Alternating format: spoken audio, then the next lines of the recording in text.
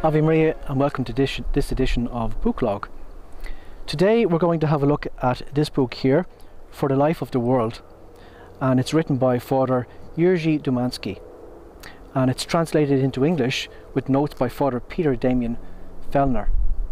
Now, Father Domanski was a confrere of St. Maximilian Kolbe in Immaculate in the 1930s.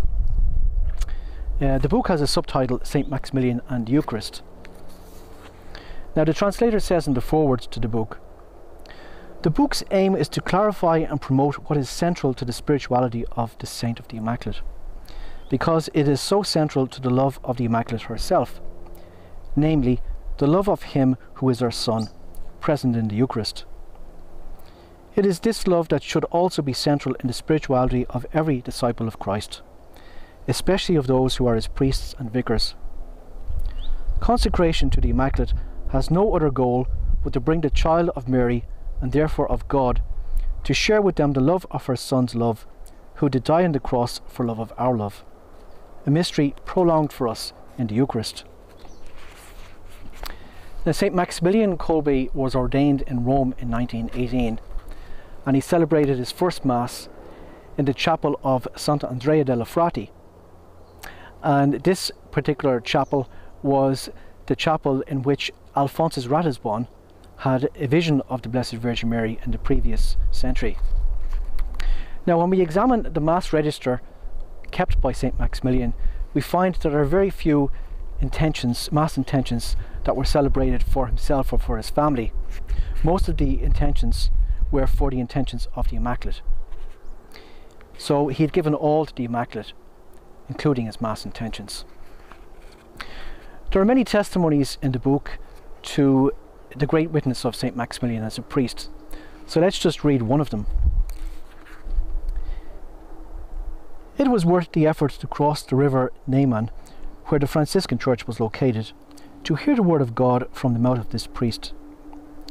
There flowed from him a spiritual strength, that of love. One could sense his desire to help poor souls and carry them to God. He was an excellent confessor, because he understood human misery and showed souls the way to the Mother of God, our mighty patroness and most loving Mother. A great number of penitents frequented his confessional, and at times it was necessary to wait considerably. But to wait patiently was worth it, because he filled the soul with a wealth of spiritual insight, often sufficient for a lifetime. Father Maximilian loved children, so often unruly and mischievous. He understood them, and hence they flocked to him en masse. He smiled, chatted cordially, and patted them on the head. He always encouraged them to love Our Lady, because she is our Mother. Now, the first building built at Immaculate Friary by St. Maximilian was the chapel, and this was poorer than the Portiuncula of St. Francis, but it was to serve as the heart of all spiritual activities in that immense friary. And the saint often went there to the chapel to adore our Lord Jesus Christ in the Most Blessed Sacrament, and he encouraged the friars to do likewise. He called such visits audiences with the great King. And one of the friars recalls, "When for the first time in 1929 I visited Immaculate, I entered the original small, low chapel. Shortly after, Father Maximilian entered in a hurry. He did not notice that someone else was also present in the corner, and made adoration with such ardour, with such recollection, that this unusual sight made my whole body tremble." St. Maximilian once wrote that Jesus, in the love of his divine heart, gives us as mother his own mother, so that we might love him with her heart, no longer with our miserable heart, but with her immaculate heart. The love of the Immaculate is the most perfect love with which the creature can love his God. Father Domanski writes that, in our Eucharistic devotion as well, we must love love with the heart of the Immaculate, if we wish our love to be as worthy and as pleasing as possible to Jesus. Then he quotes St. Maximilian, who said that during Eucharistic adoration, we wish to love the Lord Jesus with the heart of the Immaculate, receiving him and thanking him with her acts. Thus, even if we should neither feel nor understand it, in fact we will honour the Lord Jesus with her heart, with her acts.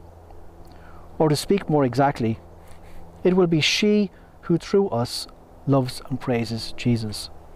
We are but his instruments. In his final imprisonment in Auschwitz concentration camp, St. Maximilian's final sacrifice was that of offering his own life to save that of a father of a family. When the camp commandant asked St. Maximilian who he was, St. Maximilian replied, "I am a Catholic priest." His priestly character impelled him to conform himself ever more to Jesus Christ until he became priest victim. And as Cardinal Fehlner attested, the final sacrifice of Father Maximilian had a character totally sacerdotal. So this little book is 150 pages long, and it's a good introduction to the Eucharistic doctrine and devotion of St. Maximilian Mary Kolbe, and it's a very helpful chronological outline of his life at the beginning of the book. And it's a popular style, and it's suitable for lay people and religious and priests. So let's thank you for listening, and let's close with a prayer, with some words of advice from St. Maximilian that's quoted at the end of the book. Receive Jesus and accept everything from his hands, with the same dispositions which the all-holy Virgin Mary had at the moment of the Annunciation. Behold the handmaid of the Lord, be it done unto me according to thy word.